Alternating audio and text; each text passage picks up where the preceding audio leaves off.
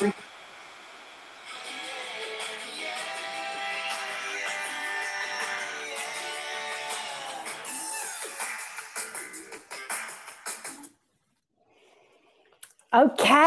welcome Snowkiters. My name is Adrenogen and I am here today to talk to you about the pros and cons of using inflatable kites on snow for snowkiting. This is a subject I'm super passionate about and I can't wait to share some information with you, which hopefully you'll put into action out there in the field. I've got some tips today on safety, on launching and landing, on how to deal with your inflatable kites in cold weather. So let's get started.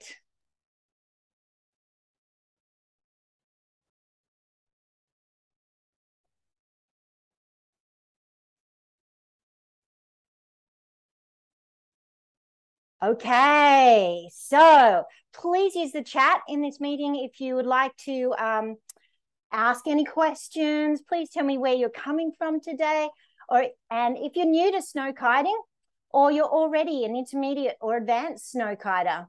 Hopefully there's lots of kite surfers and kiteboarders here today who already have inflatable kites, and maybe you guys are keen skiers or snowboarders, and maybe you've put the two together yet, maybe you haven't, but I've got some great information here which will help with the transition from water to snow. So let me quickly introduce myself. My name is Jenny Milton, aka Adrenogen. I've been into adrenaline sports all my life, and the nickname Adrenaline Jenny or Adrenogen just stuck. I'm a professional snow kiter and snow kite coach. I'm a professional kite surfer. I love kite surfing in the waves, and instructor. And I have both the IKO certification and KA, which stands for Kiteboarding Australia. I'm also a big mountain skier and a backcountry guide. I've been skiing since I was 2 years old. So skiing runs in my blood. My brother, Michael Milton, is a famous ski racer from Australia and holds the world speed skiing record for a person with a disability. So I've been skiing all my life. My mum and dad were also into sailing. They owned a ski shop, and in the wintertime, they would sell ski gear. And in the summertime, they would sell windsurfers and other sporting equipment. So I've been so blessed and lucky to have had such a great upbringing that has introduced me to all these amazing sports. Over the years, I've achieved a few awards, which I'm very proud about. I'm proud to have been the Australian Women's Kite Surfing Champion in 2018 in the waves. That also got me a wildcard entry into the GKA that year, and I got 4th place and the Rookie Award, although I was the oldest person in the contest. One other thing I'm super proud of is I got to compete in the Red Bull Ragnarok snow kite race in 2019 and was proud to come 2nd in the women's ski section, which was amazing.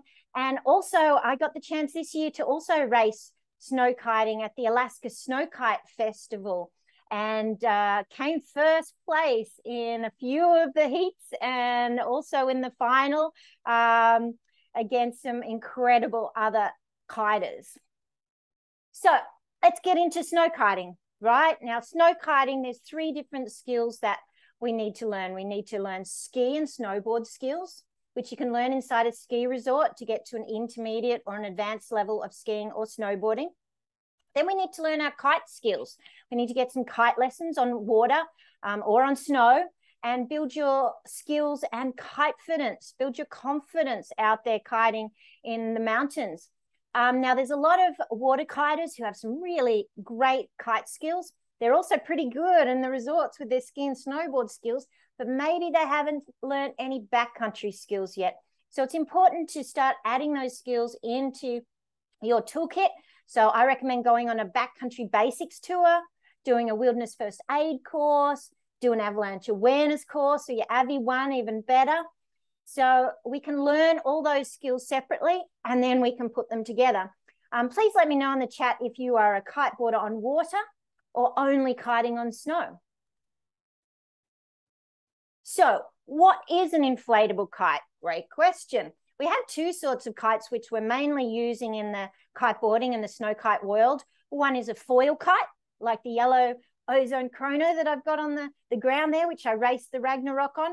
And then also the LEI, or inflatable leading edge kites, like the green Rio in the picture. Now, according to Wikipedia, just to make it simple, a leading edge inflatable kite, or LEI as they call it, is a single skin kite with inflatable bladders providing structure. And LEI is a great kite for water because the inflated bladders cause it to float on the water surface so that it can sit on the water for an indefinite time and still be water relaunched. Because unlike a foil, there are no chambers that can fill with water. It floats.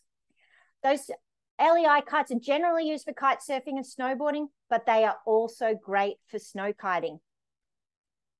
I get asked three main questions when I'm talking about using inflatables on snow. And the first question I always get asked are inflatables safe to use on snow kiting? Shouldn't I just be using a foil kite? Well, my experience and my answer to that question is yes, they are safe to use for snow kiting. I've been using inflatables on snow for 14 years now, and I've never destroyed a kite, and I've been safe. Plus, all of the people that I take on snow kiting adventures, a high percentage of them use inflatables, and they've been working really well. Now, the other question that you're going to get asked, I get asked a lot, is should I use the same size kite as I do on the water? Well, that all depends. So let's talk about the variables. So the variables are, we need to be aware of the kite as standard. If you're a beginner and you're just starting out, you might want to use a smaller kite, but as you improve, you can handle more power and you can handle a bigger kite. The other variable is the snow surface, right? So you can have icy, firm conditions, which we don't have a lot of friction on. And so we may not want to use too big a kite if the snow conditions are firm, because we don't want to go too fast and it can be hard to slow down on a hard, icy surface. The other variable is altitude. So depending on where you're kiting at, whether you're kiting in Australia, which is where I am right now, or whether you're kiting in Alaska, or let's just say Colorado, high altitude snow kiting there. So if you're at high altitude, the air is thinner and you're going to need a bigger kite, right? Whereas if you're closer to sea level, then you might be closer to the same size that we would use on water. The other variable in terms of choosing your size is what sort of style of kiting are you trying to do or achieving? And what's your objective of your session? Are you going out there and trying to boost and jump, right? And we can use a freestyle kite for that. And you might want to use slightly bigger. Or are you going on a long distance downwinder and the wind might change in different areas, especially if you're going uphill. We have something called a wind gradient, which means as you go up in altitude, the wind tends to be stronger as you go up. So at the top of the mountain, you might need a 6-meter kite, but at the bottom of the mountain, you might be on a 12. So there's a lot of variables in terms of choosing your kite size. It's not just as simple as we use smaller kites on snow. If I use a small kite on snow, I'm not going to have enough power to get up to the top of the mountain where I want to go, right?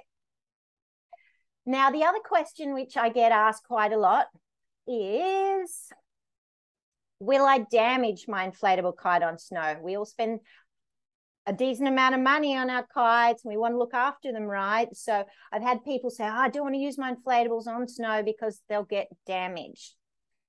No, not if you make smart decisions. As I mentioned, I've been kiting, using inflatables on snow for a long time, and I've never destroyed a kite, nor have I seen somebody destroy a kite when they've been snow kiting with me. Apart from, I remember one person that got their kite wrapped around a road sign, and another one who put it in a tree. So if we make smart decisions and we avoid rocks, trees, power lines, that's going to prevent us from damaging the kite. If it just crashes on the snow, chances are it's going to be fine. But there's something we can do to help look after our kites, and that is to keep the struts open. On water, we seal the struts in order to have, a flotation device if something goes wrong. But on snow, we want to keep those struts open so that if we crash it onto a hard surface, the air can distribute through the struts in order to prevent something blowing out. And that works very efficiently. The other thing, in order to not damage your kite, is we need to anchor our kite securely. Okay, and I'm going to get more into anchors in just a second. So anchoring is a way of holding our kite in one position. On water, most of the time, we're setting them up on the beach and we might put sand on top or a backpack, or we might lead our board against it, something so it doesn't blow away. Now, on certain snow surfaces, they can be super slippery, and one breath of wind, our kite wants to move. So it's super important that we choose an anchor that's suitable for the snow surface.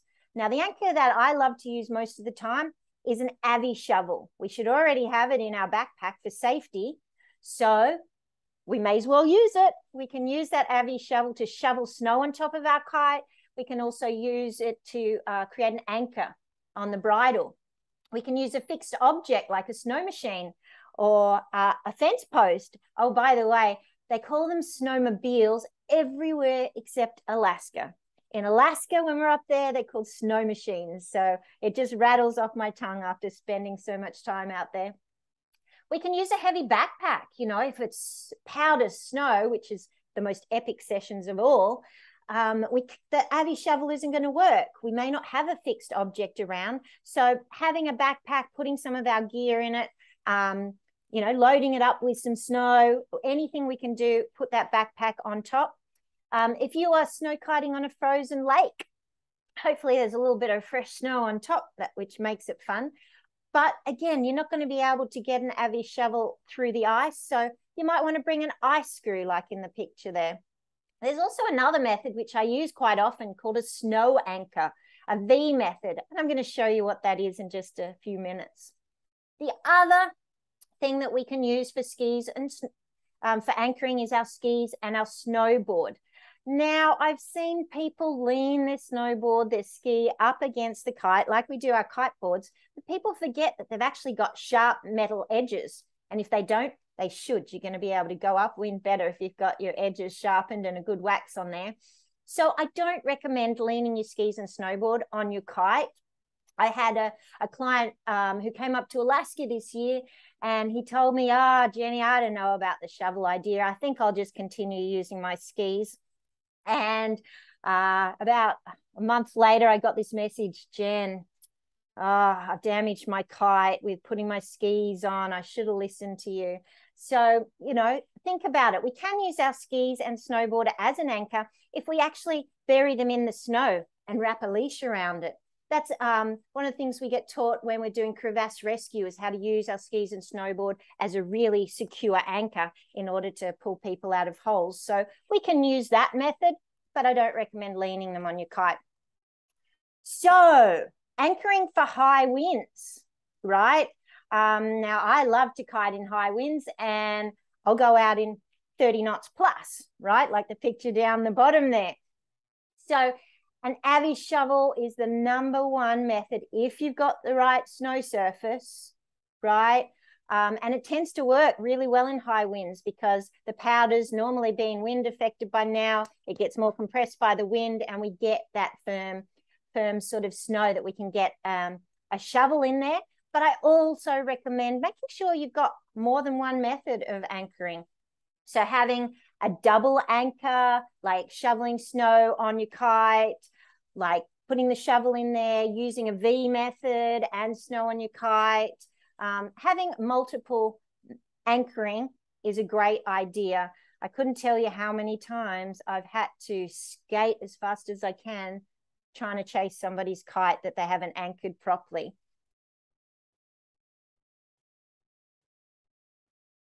So the snow anchor V method, let me tell you about this one. This method works really well in that firm, dense snow that I was talking about, which we do get a lot of the time. When it's windy, the snow does get compacted, like I mentioned. So what we do is we use our skis or our snowboard boots to shuffle our feet to create a V shape in the snow, like in the picture. The second step is to use... Oh, I made a little mistake on my slide there. The second thing that we do is we use the bridle of the kite to pull over the V, And then we need to double check to make sure that it's holding. Now, this method works really well in a lot of different snow conditions, and I recommend it as an option if that is going to work for you.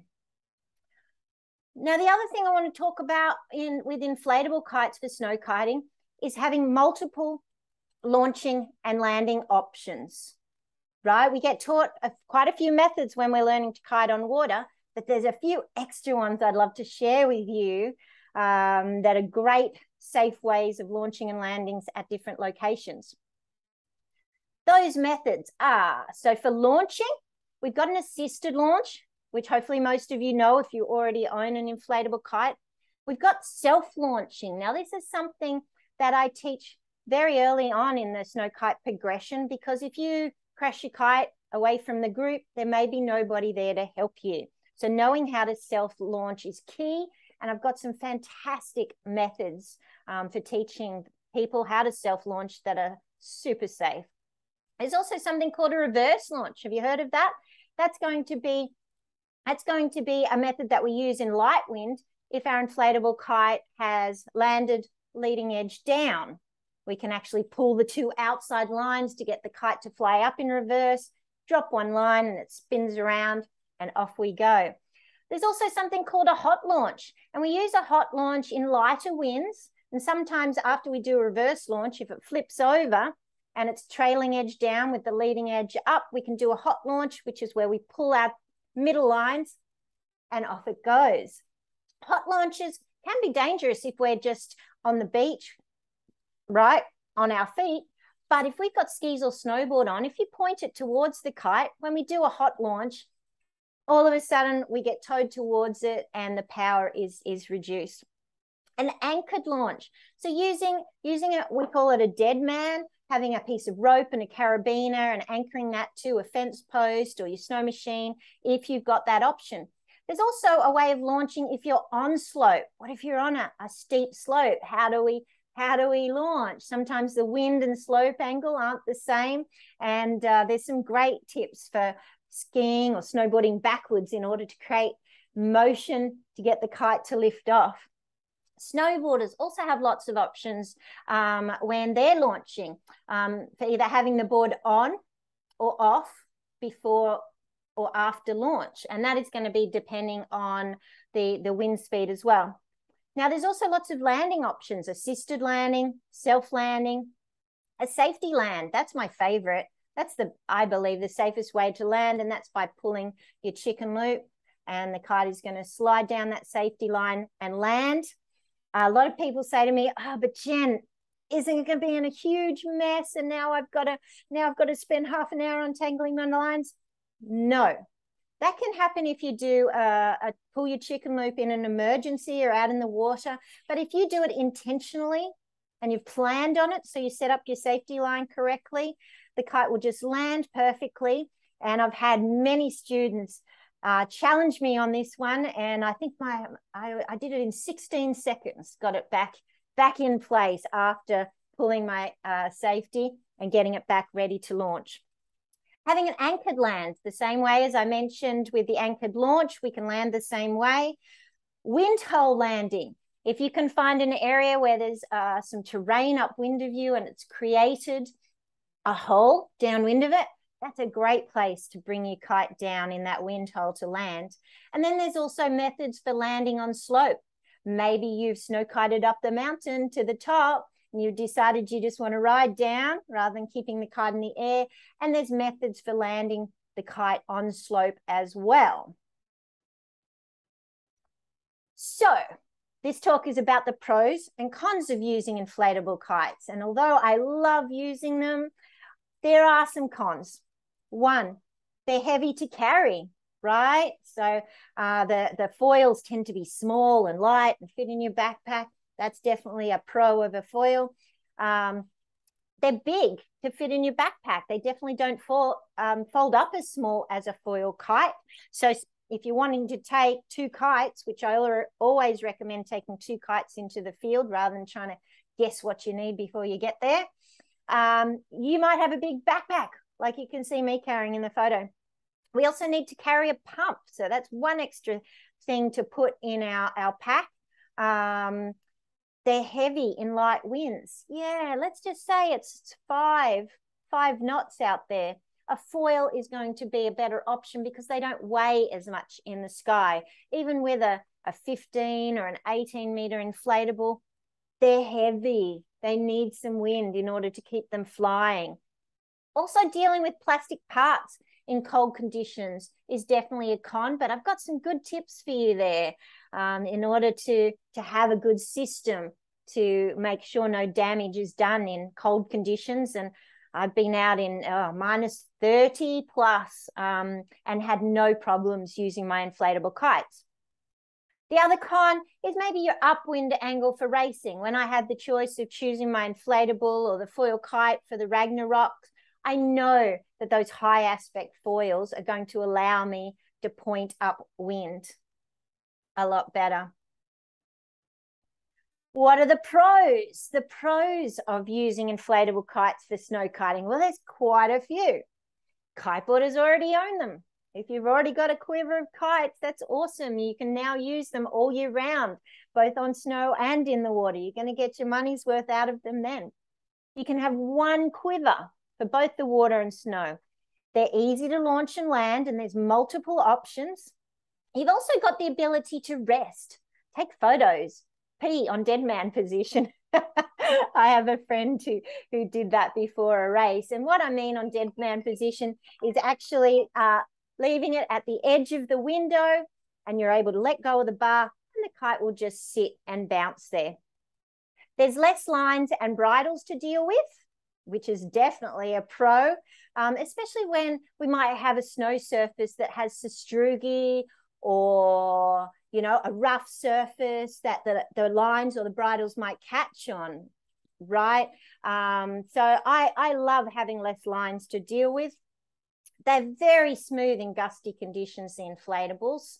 They hold their shape. So when we get a lull in the wind and then we get a gust, they don't tend to yank you. They're very smooth in those gusty conditions that we get in the mountains sometimes. The other pro is the ability to tune them for different styles. I know my Ozone Rios have some fantastic settings to be able to, you know, switch them from a light bar pressure to a heavier bar pressure so that you can use them, make them better for jumping. You might make them better for drifting. We can change the position that it sits at the edge of the window, depending if we've got onshore or side off conditions in the waves, which relate to the mountains exactly the same. We want to have the right wind angle to slope angle, and we can tune our kites to deal with that, which is fantastic. I love using my wave kites because they have the feature of being able to drift down the mountain. So just like in the photo here, I can use it to tow me up. And then if I want to get ski turns, beautiful ski turns coming down, I can just park it at 45 and let it drift down quite low, really low in front of you, so that I can ski at a faster speed. We're limited by our speed when we're skiing down a mountain by the speed that the kite will drift. And you can choose a whole heap of different styles of inflatable kites. We've got freestyle kites for jumping, the waves kites, as I mentioned. There's all-round kites, kites for when you're just learning, which is super friendly. So we've got a huge variety of kites to choose from. Now, I'm going to give you a few tips for using inflatable kites on snow. Choose your kite size based on the standard of kiter you are and the conditions and the altitude that you've got. Keep your strut valves open in order to not damage it if it does crash hard on a firm surface. Be careful of the plastic parts during setup and pack down, right? Especially in the older style kites, which had the male and female valve. I used to have to stick that in my mouth in order to sort of warm it up a little bit before I stuck the pump attachment in there. While we're talking about pumps, bring a small light pump. I was able to buy a Coleman pump designed for, you know, pumping up an inflatable mattress for camping. And that thing is small, Yeah, it might take me longer to pump up, but it's not as heavy to carry rather than bringing our huge pumps that we're all using at the beach now. A lot of people have had a problem, including myself, where you stick the pump valve in and it just keeps coming out because the plastic is cold. So my little trick for that is to huff and puff, stick it in your mouth if it's yours, and that will help. That condensation will help to keep it in there while you pump up your kite. Carry some duct tape to repair. Pump hoses is the things that I've probably broken the most out there. So having some duct tape that you wrap around your pump hose on one end means that you've got it ready there. If suddenly it cracks when you're out there, it'll stop a lot of swearing. You can just repair it very quickly and easily. Now, be prepared with anchors. Like I've mentioned, there's lots of different sorts of anchors. So think about the location that you're going to beforehand so that you're prepared with the anchors that you'll need.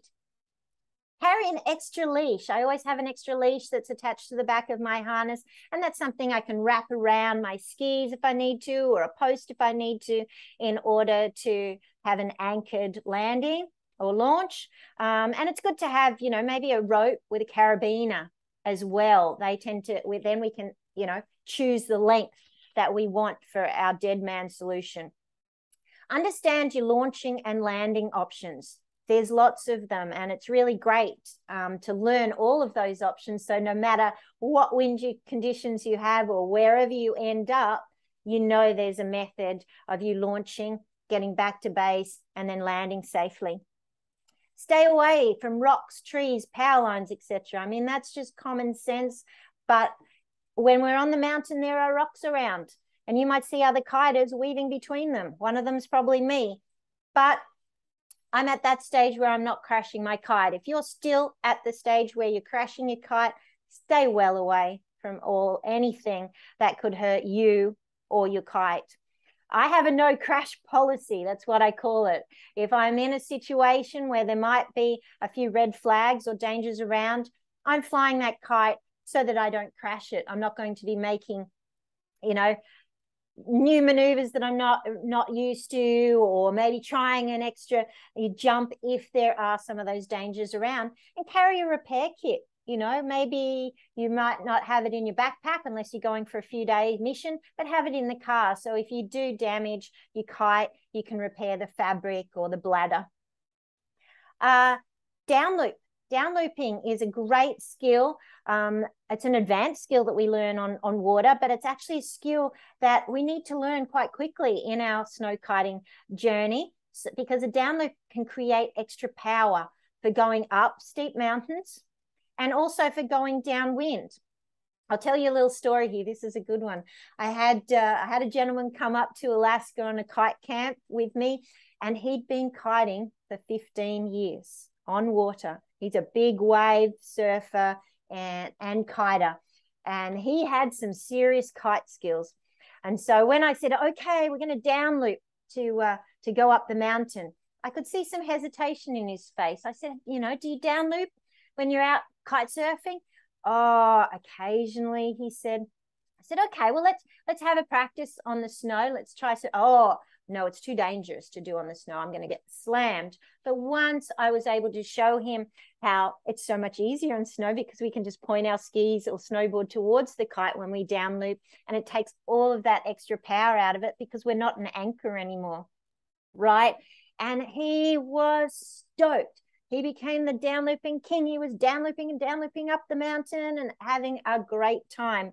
Now, that evening when he got back to the hotel, he sent a message to Patrick Reebstock, who is an incredible kite surfer in our industry. If you don't know him, Google Patrick Reebstock.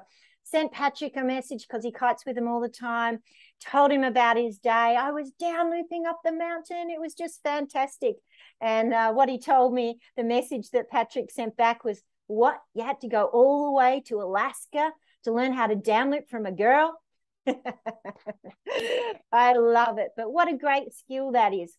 Now, also, another tip is consider using a snow kite harness. I use an ozone specific snow kiting harness, which is very similar to a climbing harness.